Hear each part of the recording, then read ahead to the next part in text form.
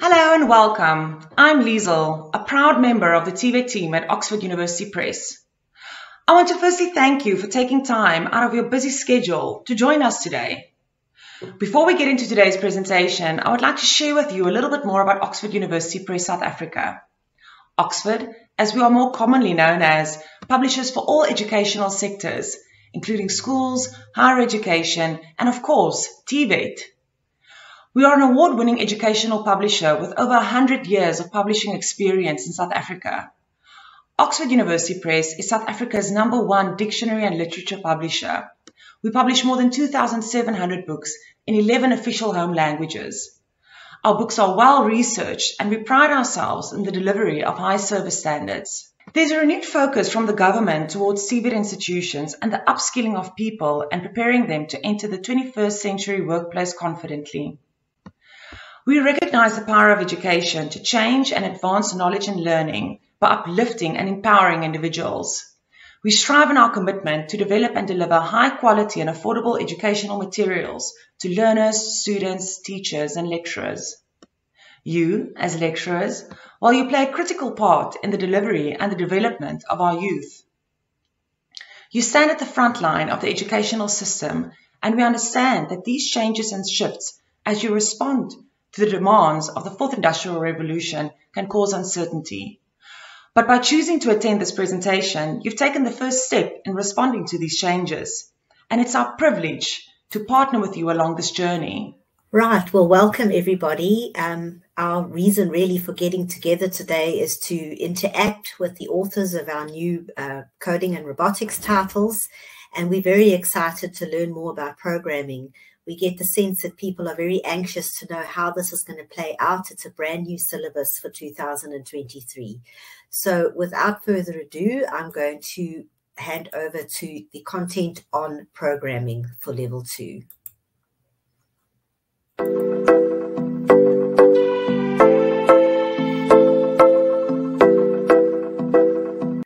Welcome to our presentation on the programming level 2 syllabus and our book for this syllabus.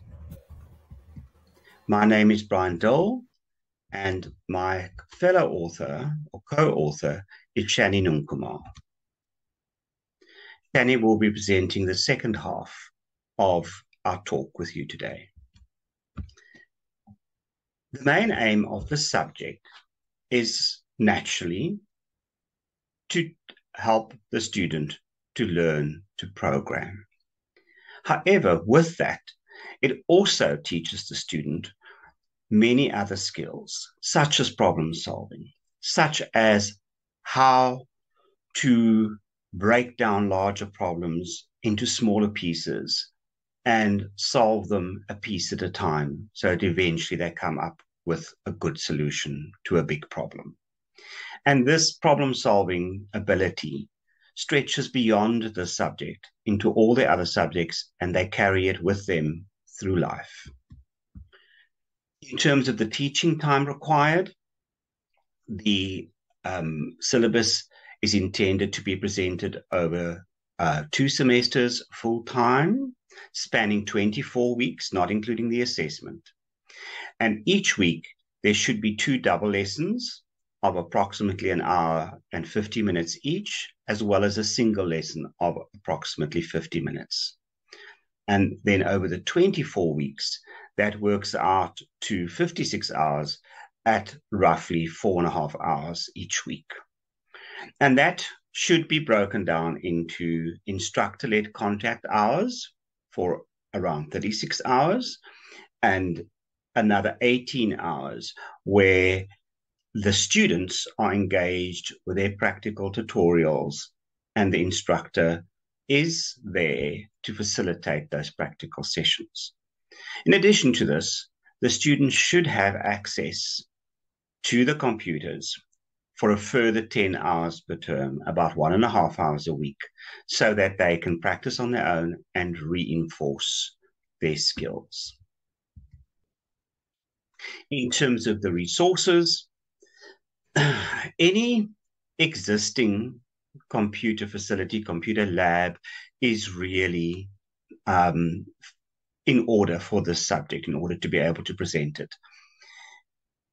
Students need to be able to work at a Windows PC, and the resources that are required, as you will see as we go through, are all really free resources in terms of software. So the block-based programming, the visual programming, as well as the actual text-based coding, those environments, and the editors are all available for free. So there's no additional cost required to cover that. In terms of other infrastructure, this syllabus, along with the robotics syllabus, was designed to be done using the Raspberry Pi.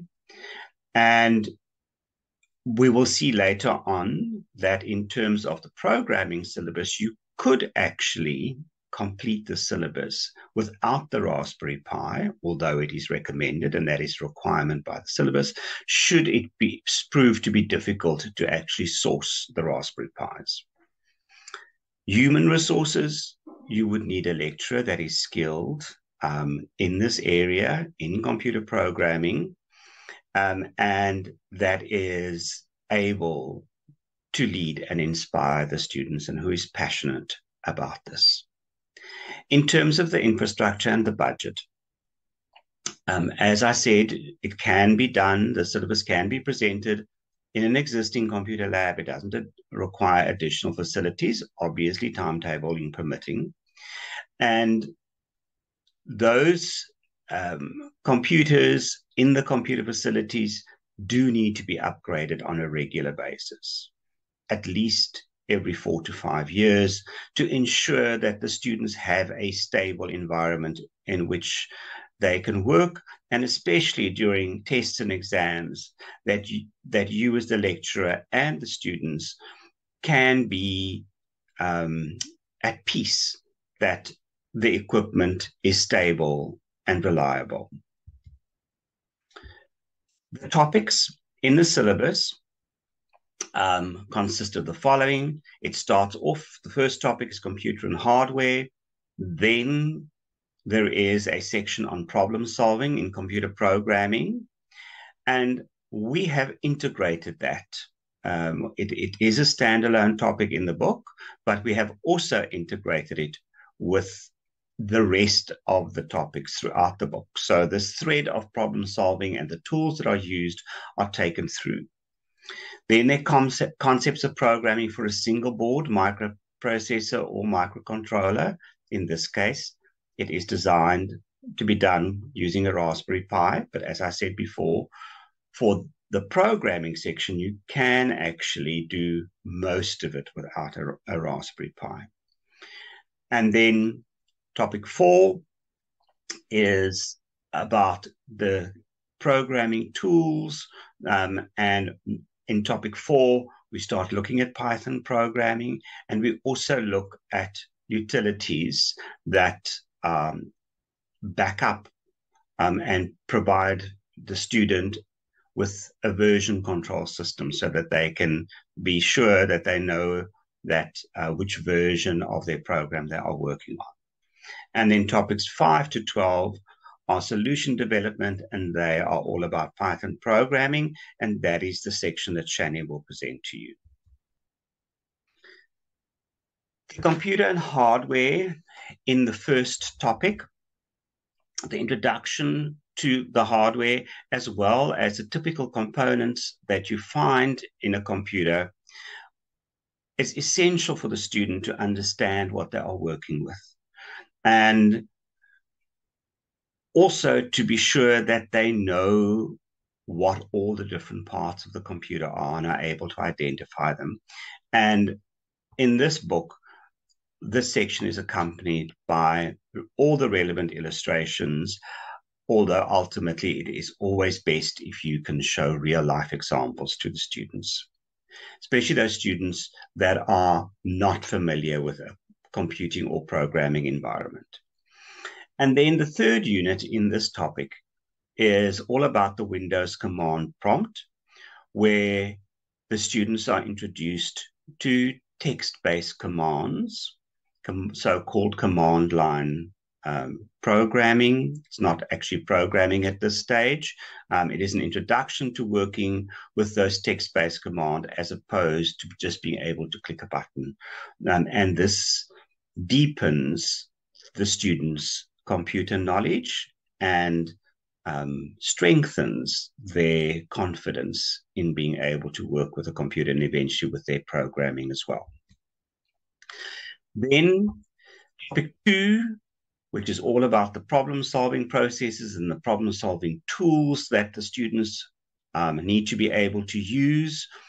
It includes concepts such as the programming development lifecycle and how to construct an algorithm, how to use tools such as noun-verb analysis, flow charts, and other supporting tools that helps the student to work through their problem-solving process and plan a program before they actually start programming.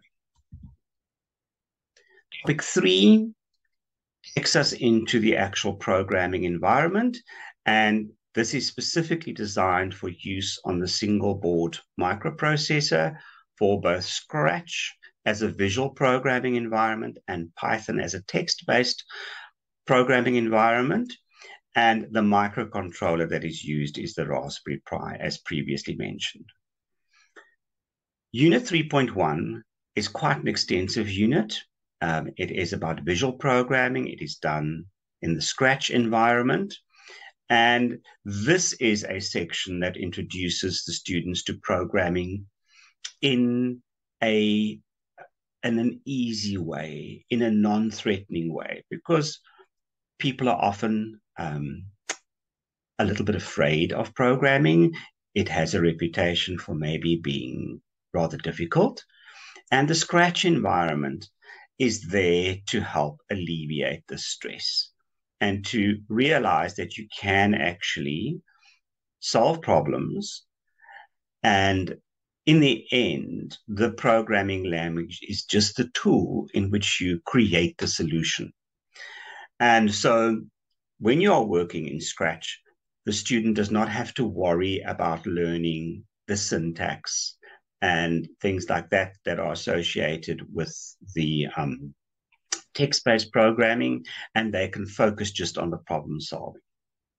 We have also integrated the tools from topic 2 into all the problems. The problems are many of the examples are real life, something that is applicable to everyday life.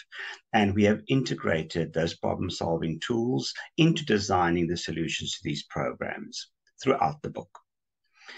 And then Unit 3.2, the student is introduced on how to actually install Python on the Raspberry Pi and work with the Raspberry Pi and its menus. And then it goes through in Unit 3.3 to creating some of the very basic Python applications. And this unit uses something called the Turtle library, which produces a graphical output and which the student can then relate back to the environment that they are used to seeing in Scratch. Although they will not be coding with blocks, they still have the visual output that is very similar to the way in which the objects were moved around in Scratch. And then we go to topic 4, which is your introduction to your high-level programming language, now moving away from the visual programming of Scratch and starting to look at in more detail at Python, which is a text-based programming language.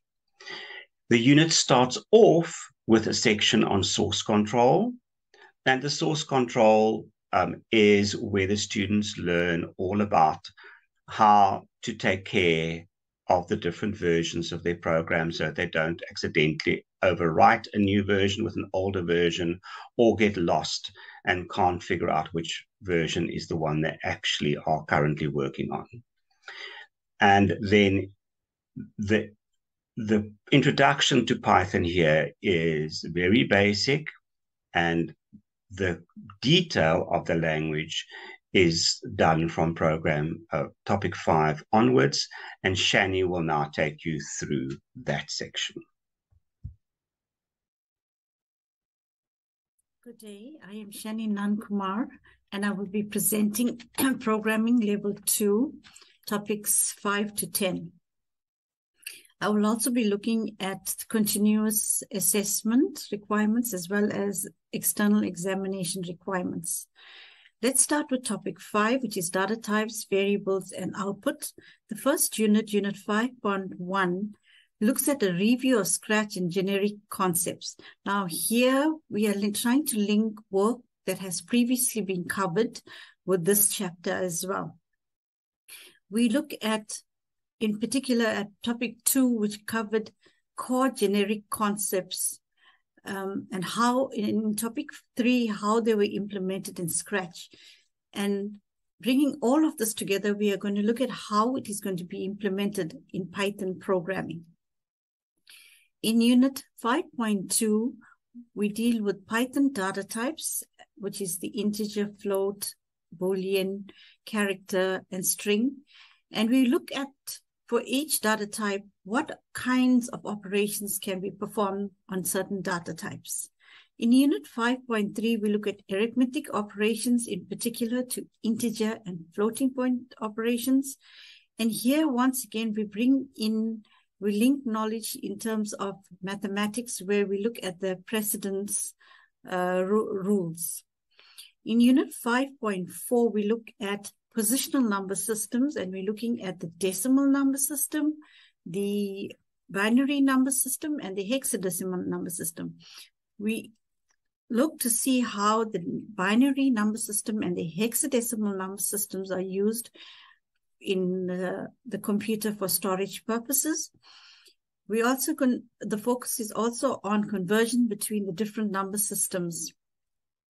In unit 5.5, we will be working with characters and strings in terms of what is the difference between a character and a string.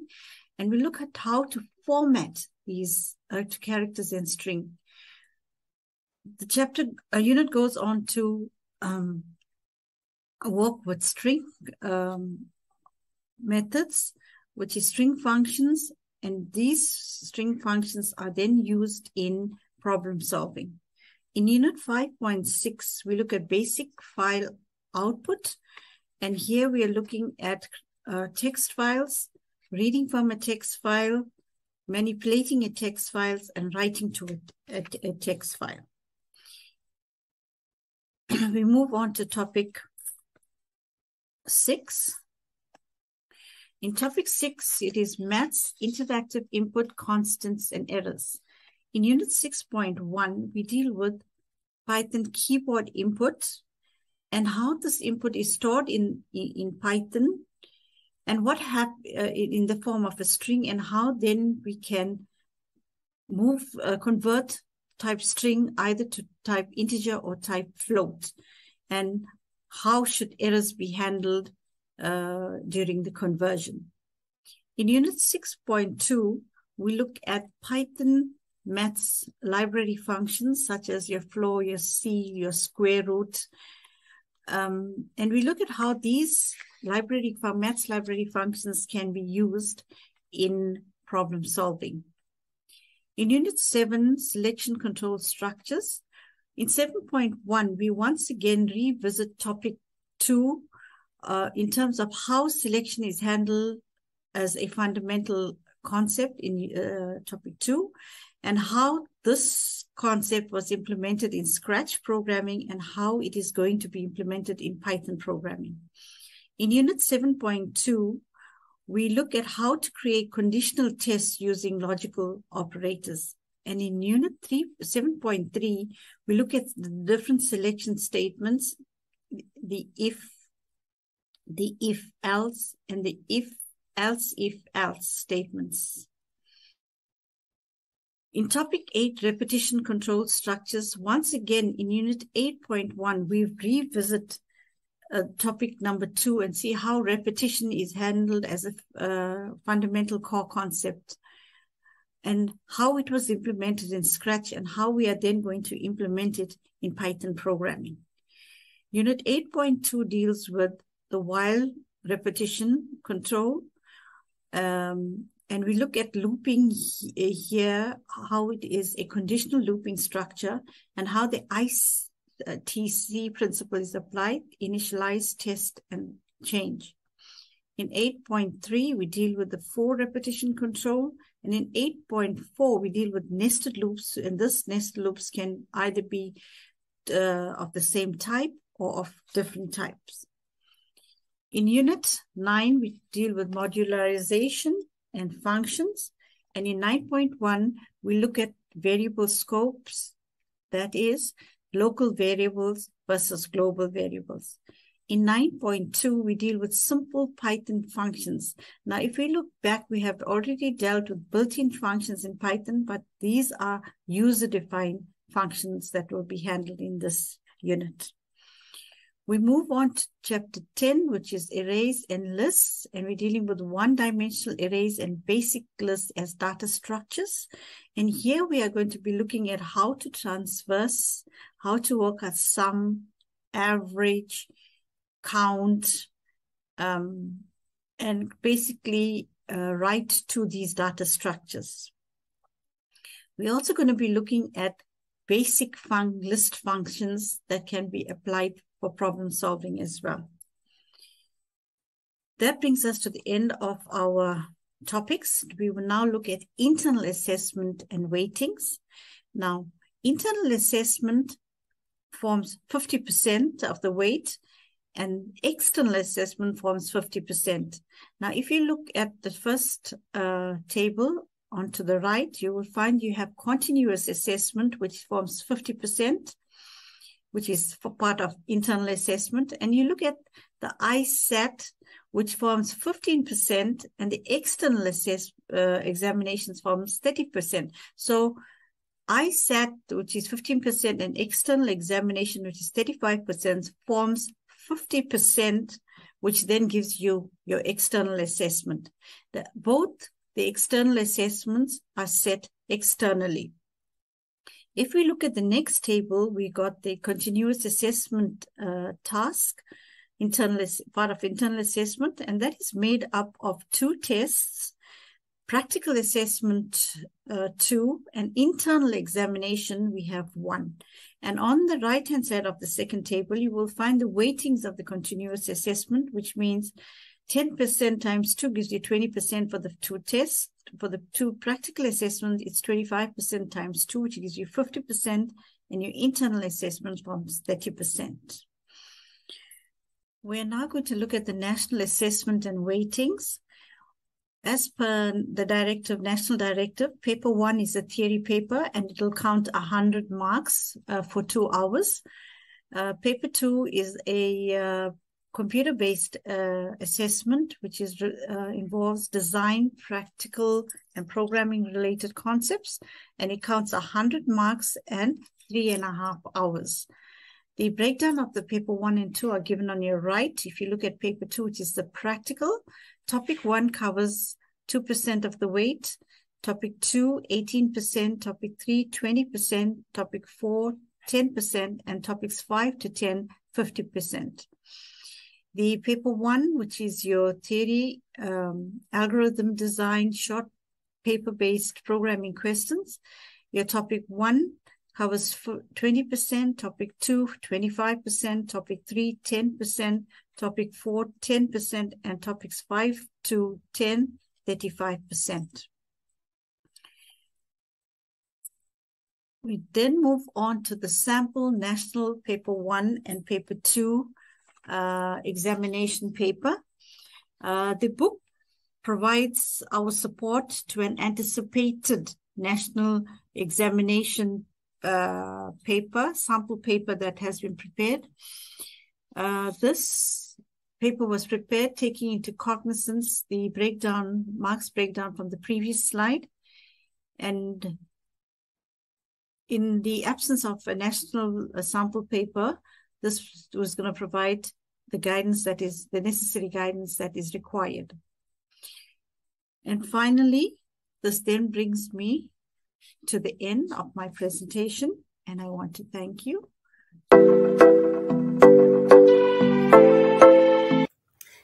you very much, Brian and Shani. We're now going to have a look at the books that have been published and approved by the DHET for use next year. And Asif, and the managing editor who worked on these books, is going to actually have a look at those for us.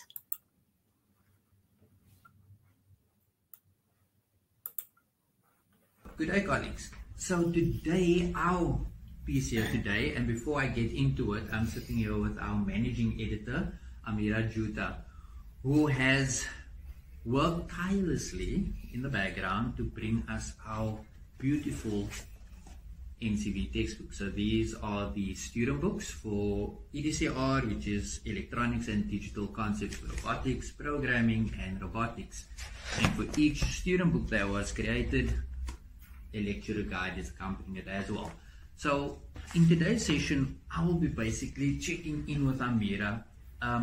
What are the features, benefits and advantages that we used in the books as she worked very closely with them and her team in creating the end product, just to ensure that when you do receive the books or contemplate purchasing the books, you know exactly what it is that we have put into the books and why we have done that.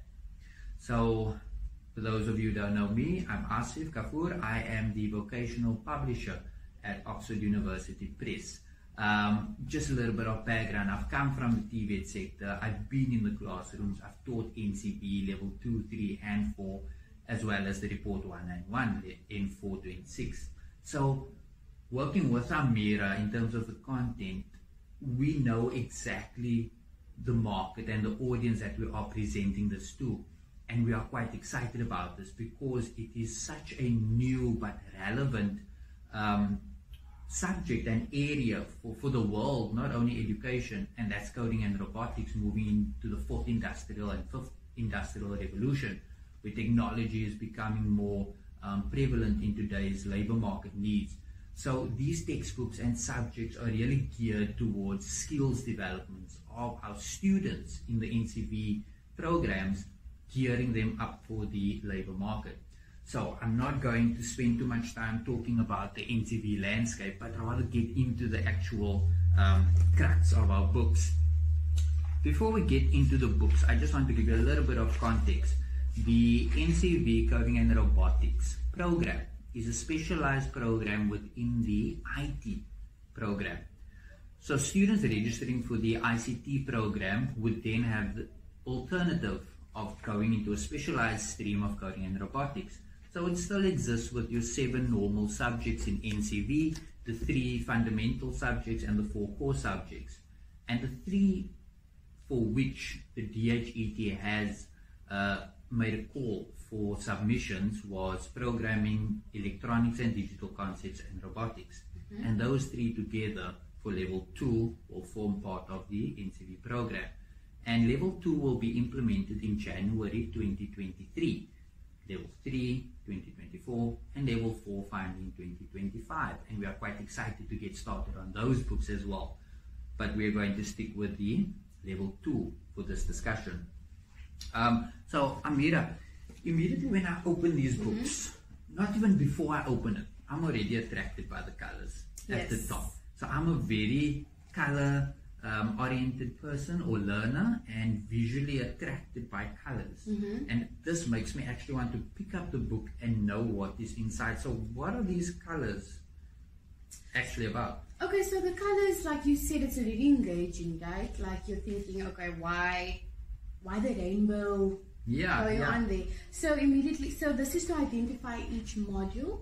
Okay. Yeah, so immediately students will know if they go to the yellow, that would be module 3. So like once they've already gone through the books, they'll know, okay, there's something I needed to double check upon. Just open on top, they see, go straight to module 3. Okay, so it's color coordinated just to help students firstly be visually attractive, those who are visually attractive to colors. And then also identify that even if I look at the top, oh, there's 1, 2, 3, 4, 5, 6, 7 colors, and I know what the colors represent, there's 7 modules within the book. Module. Okay, and I take it that if I'm flipping open, that these colors will coordinate with the table of contents. colors as well. So if I see blue for module 1, that would be representative of the blue pages. Exactly. Green for module 2. Okay. Visually appealing to the students. And quite easily identified for referencing and indexing for context purposes. So module 3, I can immediately go there if I don't wish to use the page number allocation. I mean, especially for programming, which is a bigger book, more pages, so then you'll know immediately, okay, go straight to the top, I don't have to go straight to the contents page. Module 3, I know. So that's quite a nice element that was added into the design of the book. Yeah. So that's quite interesting. And I see it's full color. So I'm just flipping through the pages and immediately I'm attracted in terms of the color and I'm just going to stop on any module. And I've got module 2. Yep. Okay, so immediately as I open it up, I can see that there's a double page spread consisting of units, learning outcomes, module vocabulary, and starting points. So let's look at the units and learning outcomes. What is that in aid of? So the learning outcomes is taken directly from the syllabus. Okay. Yeah. And that's the syllabus that is directly provided to us from the Department of Higher Education and Training. And we take each subject outcome or specific outcome, SO, and each learning outcome and carefully plot them in the same flow as what the syllabus has it, so that you as the lecturer as well as the students know exactly what to expect per module and all the learning outcomes that needs to happen from the start to the end of the module. And then I see we have module vocabularies and a starting point. Yeah, so what I like about the module vocabulary is that it gives the learners the key terms that's going to be used throughout the module.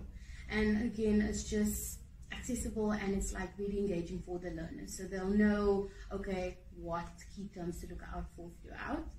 And then for the starting point, I think that's also just to really like engage with the learners, to give them like a relatable idea of like, because I can see here's like two friends that are busy coding, and then the story kind of speaks in a plain language that is understood by a level 2 entrance student in terms of a problem, a real life scenario problem that exists within the story. So students are actually more attracted to a narrative or to a story, and this helps them contextualize a visual in their mind before actually starting with the actual module. And the problem, the solutions to the problem of the scenario will be found in the learning outcomes. So I kind of see why this was put on one double page spread together, so that they can see what it is they need to achieve at the end of the module, and not only what they must achieve, but why they should achieve it in terms of the solution that it gives to the starting point. And I did like a sneak peek through the book, and I saw that these module vocabularies are then identified in the actual pages of the modules and then beautifully put at the bottom. It's highlighted in bold in the book, and then it comes across as a definition box. And that's quite cool, because the vocabulary means nothing if there's no context. Exactly. So now they're just introduced to the words at the beginning, but during the module, as that word pops up, they are given the definition. Exact definition of it. And now they can make sense of the actual context of why they are reading. Because at the end of the day, a flow chart in Excel may mean something very different to a flow chart in programming. So to give context around very general types of words helps students understand what they are reading and not just reading it for the sake of reading. And the same goes for the storyline as well. It keeps them interested. It keeps them engaged. Yeah, it keeps them interested, engaged throughout the module. And then do we meet these characters? Because I know you said that they are specifically chosen to engage with learners and make it relatable. But do we meet up with these characters later in the different modules, or your friends? Yeah, some of them hang out in the next module. Yeah, even specifically with the names that we've chosen as well. We like to keep it diverse, and so like as relatable as possible. So, okay, so there was an element of inclusivity and diversity also implemented. I think that was also important, keeping it as local as well. Yeah. Okay, so here we see that it's not only written off in the one module where you meet characters, but that the story actually integrates into the different modules as well, being passed on as if they were watching a story with different characters. Yeah. And that is such a cool element. Yeah, I really like that about this. About the book. It's coding, but there's like a nice storyline that flows for someone of that age as well. And it makes it a bit more engaging and interesting for students that may already, I won't say not have had programming at school, but may not have had programming in such an engaging manner at school. And now it's brought to life, call it that. Right, so if I look at different elements, there's a lot of pictures and text, and so just the pictures and text, so why would I need a picture and text? Well, I mean, for programming, specifically the subject, there's a lot of text, there's a lot of steps that you have to follow, and so the picture element was really important as well to accommodate the different learning abilities. So some students love to look at pictures, where others follow the text closely. So we just wanted to give that different elements to kids who learn differently. Okay, and I for one must say that I'm attracted visually to the images, and then I saw another element which I'm going to now is the QR codes. And then I will get to text. So I don't know how you learn or how you learn, but definitely I appreciate the element of, and although we're using programming as the main reference here, you will find this in all three books in terms of the electronics, the robotics, and the programming. So the recipe we're discussing here will filter through in all the books. And then jumping to the QR codes, I saw we had QR codes in here as well. So that to me is very forward thinking in terms of the digital age that we are living in. And I mean, everybody nowadays has a smartphone. And I'm just trying to locate the QR code quickly. So that's why I'm flipping through the pages. If you can find one quickly in your robotics book, that will be awesome. But the QR codes is just adding another element to the learning experience and enhancing it. So the core material or work is captured within the textbook. So also to be sensitive to the digital divide that we do have at colleges, and sensitive around data usage and things like that. The core work rests within the textbook. But the QR code, have you found one in your book? I did actually. Awesome. One's just there. And then what is that QR code telling us? What a microprocessor is. So we have the text that indicates what the processor is, but for additional and enhanced learning, you can scan the code, you or the students, just to give that extra bit of definition or depth to a certain component. And these videos were carefully selected by the authors. And you can watch out different segments in terms of who the authors are, meeting them, and what they have to say about the syllabus specifically in each of their specialized areas. And then just jumping ahead, I'll save that for later. I just want to say another thing about the QR codes is, again, with the text, some learners also prefer the additional information. So sometimes they don't really fully grasp just on text, like what's there. So they would want to, I know for myself, if I really don't understand something, I'm going to go and Google it. So this is like that type of additional... and you know, when you search YouTube, you get all these links, and you're not too sure which one. So these were carefully selected by the authors to ensure that if it wasn't a South African one, that it at least speaks specifically to the segment of work, and it doesn't overwhelm the students. Because as a lecturer, I definitely felt the value that students expressed of micro lessons in videos. So the power of videos is actually a good element to add to the learning experience. So when we look at the book, we have the starting points, I see there's multiple tasks here in as well. And they're not just all at one place, they are scattered throughout the book. So the tasks would help the students then build up their competence after learning, and we're not giving them an overwhelm of work before testing their knowledge, and we're not giving them to little work, which would be very easy then to test. So it's quite a considerable amount of content that was given first before a task. And there are multiple tasks. And definitely in the discussion that we had earlier, lecturers, we don't always have the time to do all the tasks in class. And as students ourselves once, we didn't want that overwhelm of in-class work. And you also need to give students that time to digest work and work at home or on their own as well. We saw that definitely with COVID-19, where remote teaching and learning was the order of the day, and students had to take responsibility for their work. So all the tasks, depending on your year plan and lesson plans, can be done in class, or they can be assigned as homework to students, and they are clearly laid out in terms of instructions for them to follow step-by-step guidance and have the book as the reference before attempting to do the actual tasks. And then there are certain tasks in certain books of the 3 that has worked out examples that helps students actually first understand how to approach a question first before we give you an activity. And this also helps you as the lecturer, where if you do not get to all the students to show them how to do an actual example, and we have some students that are faster than others, they can actually go through the book on their own. And that is what I appreciate of the different elements of the pictures and the step-by-step guidance that was given. And the screenshots, that to me was a very important element in the books, especially with the programming book.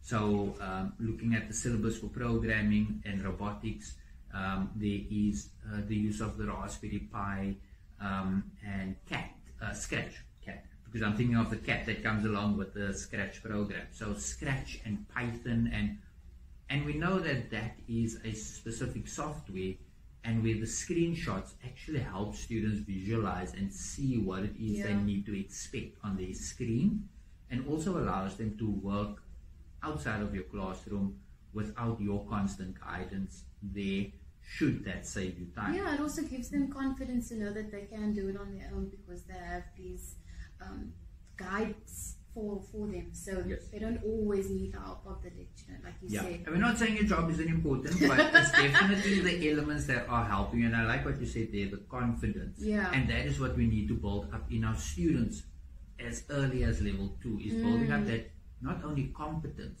but the confidence in them actually achieving something, and how better, or what a better way to achieve something than working through a problem or query on your own and achieving at the end. So talking about competence and confidence in students and building up their knowledge from what they've learned through the different activities and achieving those outcomes. Before we get to the next module, what feature do students then have once they've learned all what is needed within a module? What feature do we have at the end? What's really nice, there's 2 things. This is module summary, just a quick summary of the entire module, and then they have what's called the self-evaluation checklist. So it's the outcomes. So there's a cute question that says, can you, with the learning outcomes, and then it's basically the students just check what they have learned throughout the module, and if they weren't sure about something, they can go back and refer to that specific section in the book. Okay, maybe I need to go back to this section. Let me go through that again. And what I like here in the, let me backtrack. So the module summary is quite nice, because you've learned quite a bit of work already, and now you're just summarizing it in quite a comprehensive way, because I can see it's not overloaded with information. It's just key bullet points of what was learned. And then self-evaluation checklist. That is what I like. So you're giving students the responsibility and ownership for their own studies. In terms of a valuable tool such as a self-evaluation checklist. And as Amira said, the checklist points are directly the learning outcomes of the syllabus, with 3 columns. Can you? Yes. I can achieve this, or no, not yet, I'm not yet there. And the no can be for various reasons. The student was absent, doesn't quite understand the concept, and beautifully the last column is the page reference. Yeah. So students can actually go back to the exact spot where this information will then be found within the module. So students have a summary plus a self-evaluation checklist that can help them ensure knowing all the work before what I see next, which is a practical task as well as a theory task. So Amira, I don't know if you know, but definitely the TVET market or landscape is very practically orientated, so very hands-on. And these subjects lend themselves to a practical nature. And the use of a practical task as well as a theory tasks help students actually combine their knowledge and use it or apply their knowledge in either a simulated environment or creating a project, or instead of just the normal true and false type of offering. So that's quite interesting at the end of each module as well. And then tell me, once the students has completed these assessments, where will I find the answers? In the, wait for it, lecturer's guide. Okay, perfect. So Amira has the robotics one, there's electronics, and there's programming. So in all the lecturer guides, you will have, and this we know will be key to you as the lecturer, in terms of assisting you with your workload, assisting you with resources, tools and resources to actually just immediately dive into the subject, so to speak. And each module, if I'm flipping through it, the book is also broken down into the various modules, as well as you would find it into the lecture, into the student book. But different to the student book is that you would be sitting with all the answers. And a great time saver that I see is included in here is the not only lesson plans or structure per module, but also a year plan. So that actually guides lecturers in terms of the prescribed manner in which they can break down learning outcomes throughout the year. And it indicates term breaks and things like that as well. The lecturer guide is filled with valuable and useful information before actually starting with each module, in terms of your resources that you would require for coding and robotics, the weighted averages for each subject or topic, and then how it affects the ICAS and external examination as well. And then quite nicely, I see what you've added to the book as well, was the semester plan or assessment plan. And we know that these are valuable items that feature in the portfolio of assessment for lecturers and portfolio of evidence for our students. So we have these templates included in here as well. And then I'm just going to flip quickly through to one module just to Also, show just you another the thing, feature. sorry, Asik. The teaching suggestions are also quite valuable. Yes. So immediately jumping onto that, can you say how excited we are about these books? So I hope you will be excited about them as well. Is that each book opens up again with teaching suggestions and then QR codes for additional resources. So these are again valuable tools for you as a lecturer to do additional or pre-reading or additional reading, so that you also have a more broader perspective of a certain area of knowledge and not only focus on the learning outcomes. So we're giving you additional resources to that learning outcomes. And then you have your semester plan suggestions for each module, and then the answers for all the power breaks, for all the tasks, detailed screenshots, and then the end of module assessment is also provided the answers in the lecturer guide, so that you don't need to still work out the memo. And that is what you will excitingly find in your lecturer guide. So you have on offer, Amira, if you can help me, that will be the 3 lecturer guides, and then your 3, I'll hold the student book for you. So we have 3 student books, robotics, programming, and electronics, and then the corresponding lecturer guides for electronics, robotics, and programming.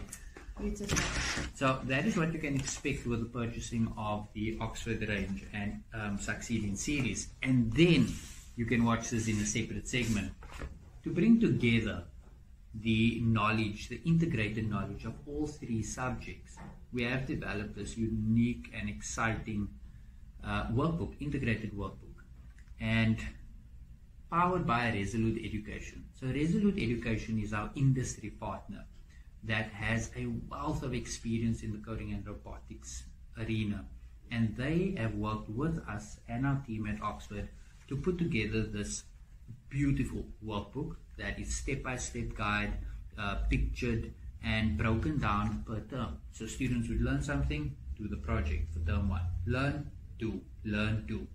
But I won't give too much away in this section of the video. So catch the next section of the series of videos that will explain to you the exciting features, benefits, and advantages of the workbook. So thank you very much, Amira, for joining me and taking us through the features, benefits, and advantages of the book. I'm excited to have these books in my hands and actually want to register for this course. And I do hope that your lecturers, your college, your students will also benefit from these books, and we definitely look forward to answering any questions that you do have with the contact details provided within the video segment. So thank you very much, and all the best to you and your college for January 2023 with the implementation of Level 2 Coding and Robotics. Thank you very much, Asif. I'm now getting the authors to put on their microphones and web cameras, and we're going to turn to the questions that have come in on the chat. Go. Welcome, Shani. I know you had quite a few issues. Brian still seems to be a problem. Let's just see. But okay, one of the first questions is, okay, that's all fine. One of the first questions is whether you lecturers are going to get the resources so that they can prepare in advance. Okay. So I think I will tackle that one. So when we refer to resources, the only resource I can think of that we are able to assist you with in an indirect manner would be the actual curriculum or syllabus document, which we have extracted from and included in either the student book and or the lecturer guide. So in yesterday's webinar, I think a very similar question was also raised in terms of the resources for your labs and workshops and things like that.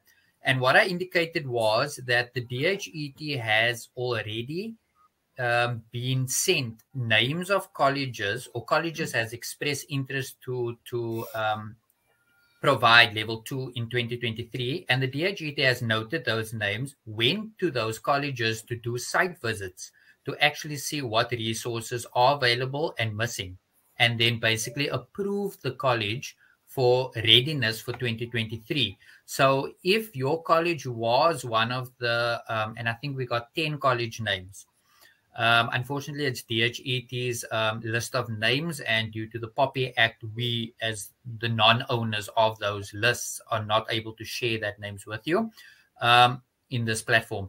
So check in with your communication line, HOD, Program Manager, Deputy CEO for Academics, if your college was in fact one of the ones given as a list to DHET to check resources.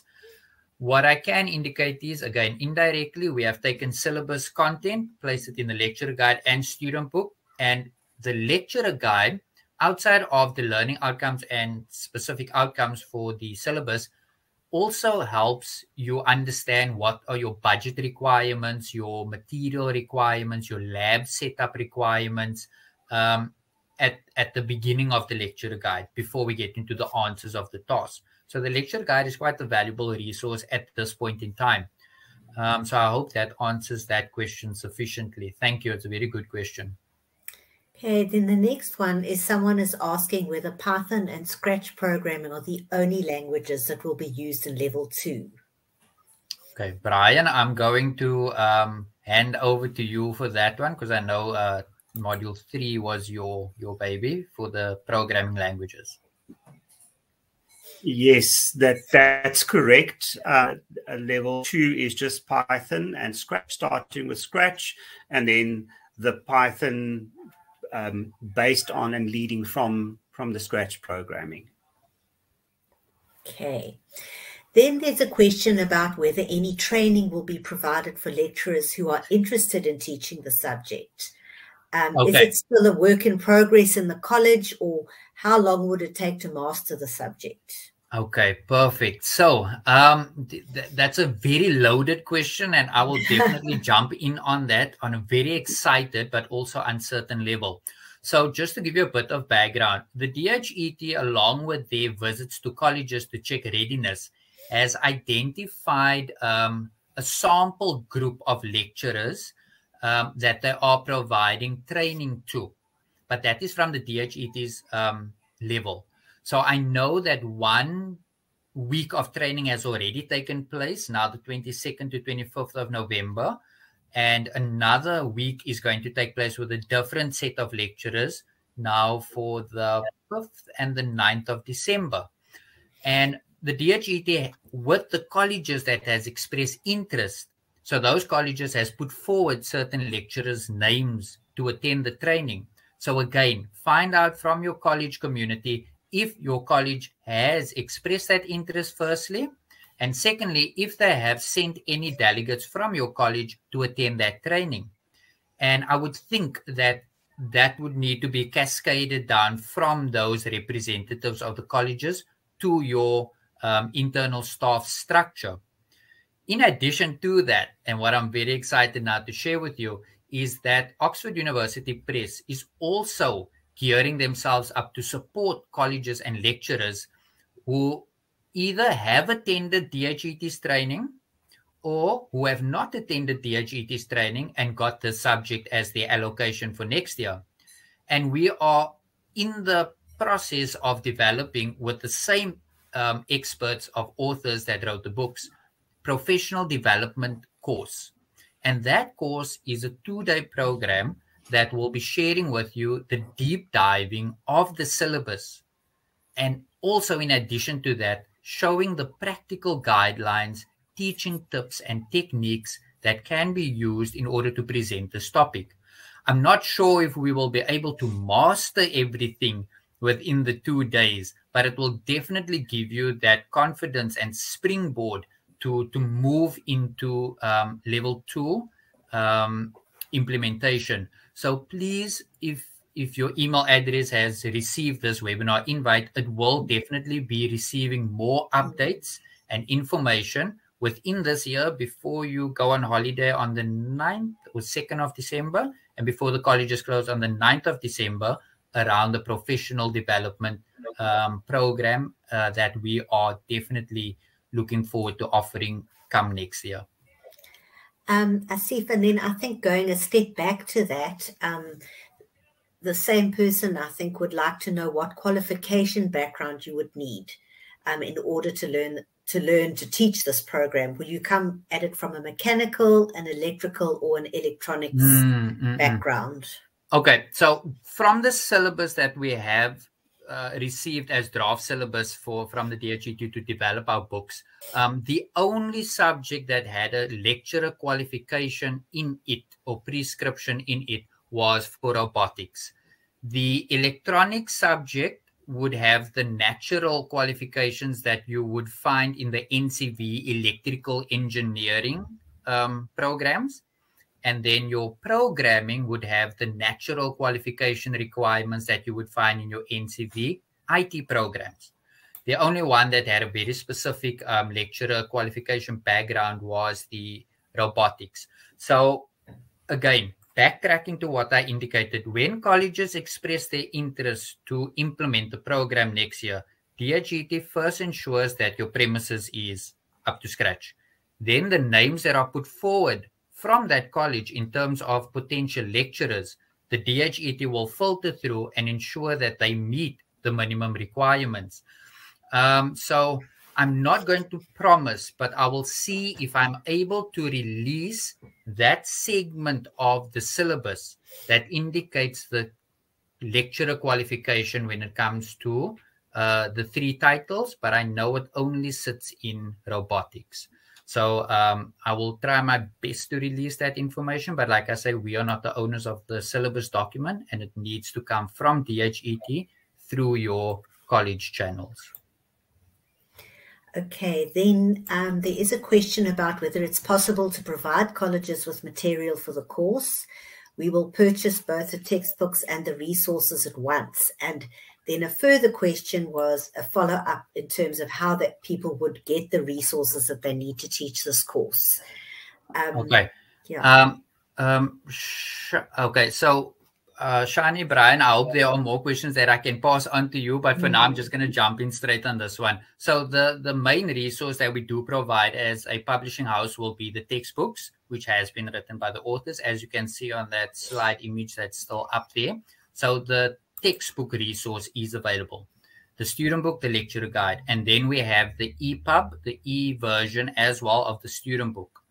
Then additional resources to that we offer from Oxford will be the digital platform EduZone that has the PowerPoint presentations that the authors has nicely developed for you, the lecturers, per module to immediately start to have something as a visual front of class to start teaching. And you can change what's in that PowerPoint presentation as you feel, add and remove. It's not locked. And so further to that, linking to the workbook that I introduced in my video segment, our partner, Resolute Education, their core business is coding and robotics. So they have already developed a pre-packed kit that speaks to that workbook. And that kit can be purchased from Resolute Education by contacting them directly.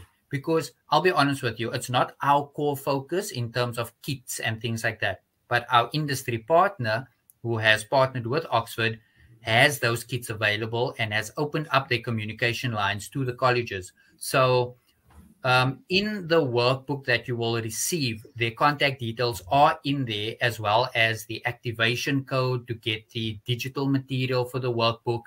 And you can then make contact with that industry partner that instead of going to different suppliers to get components, they've packaged it into a beautiful kit. But the kit excludes the Raspberry Pi. And that is because colleges are required by the syllabus prescription to make sure students have the Raspberry Pi already. And because that is such an expensive component, it's not included in the kit. So in order to keep the cost at a reasonable price. So those are all the resources that is available. And to get further contact or details on those resources, Jackie will insert all the contact details for the very specific individuals, one of which is the sales manager, for sample copies, how to get hold of resources and contact details. Yeah, I have actually put it in the chat. Wonderful, thank you. Okay, then there's a question about to be able to lecture the subject programming NCV level 2, does the lecturer need to have a full knowledge of both Python and Scratch? And then in addition to that, they'd like to know, is Python programming moving further to level 3 and level 4, or will a different programming language be used? Okay. Shani, will you be okay to answer that? Yes. They have to have equal knowledge of Python and Scratch because the basic programming fundamentals are first implemented in Scratch, and the same fundamentals are then implemented in Python. So yes, subject knowledge for both are very important. And then if we look at the moving to another programming language, I think in level 3, it's going to be C++. And when we go to level 4, it's going to go back to Python programming. I don't know if Brian would like to come in terms of the robots, or what language are they going to program in level 3? Yes, I think in level 3 in the robotics syllabus, they use a derivative of C++, which is Arduino C. Okay. So I think that is why it's the language changes in level 3 to match what's happening in the robotics syllabus.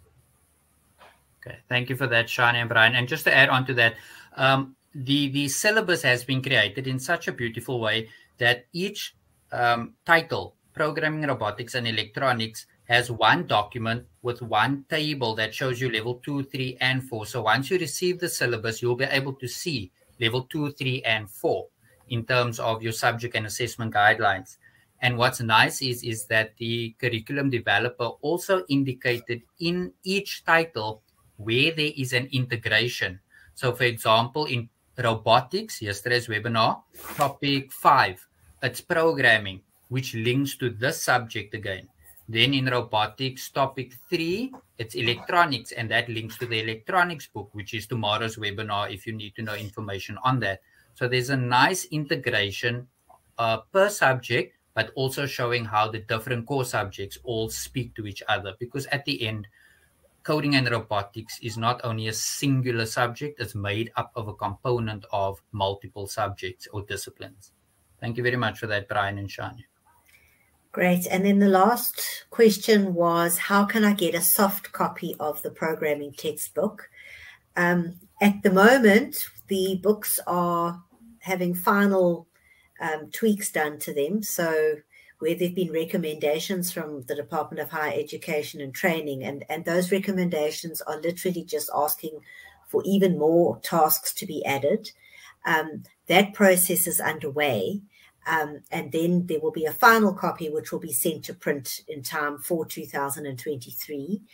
We have actually created soft copies of the books online, but in a protected format. So I can send you a link to have a look at the book online. You won't be able to download it or to distribute it at all, but you can at least browse through it and see what the book offers and be able to make a decision about prescribing the book for next year.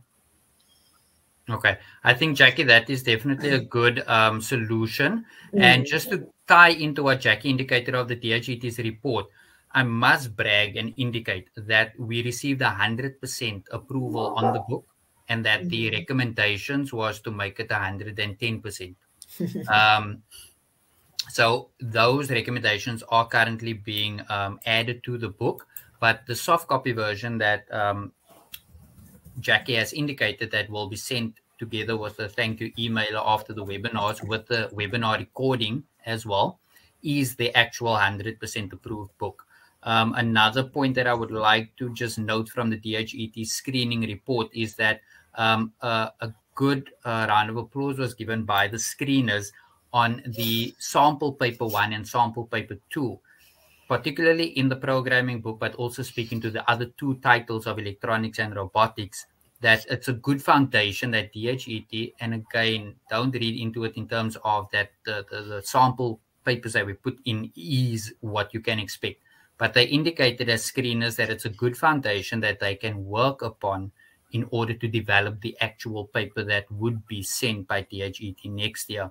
So we tried, and myself coming from the NCV background, tried to preempt as much as possible from what DHET will be providing still in next year, which would be the PAT 1, PAT 2, practical assessment tasks, PAT 1 and 2, and then also the integrated workbook was developed based on anticipated ISAT.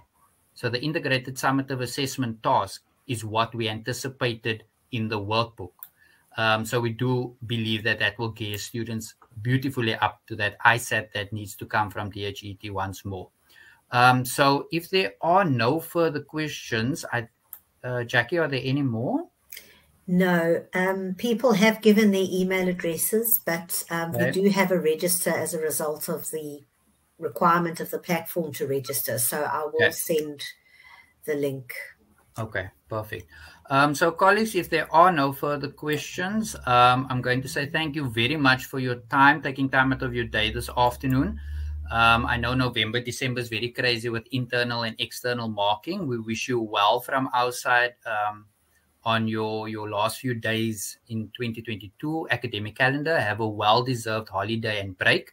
And please keep track of your, if you can, of your work emails during your holiday period, just to keep informed of any new updates regarding the professional development next year and any other support mechanisms that we will definitely be looking at providing you, the colleges and lecturers with, as well as your students. So with that, thank you very much. Thank you, Brian, and thank you very much, Shani, for your attendance here today. And we wish you well for the rest of the day.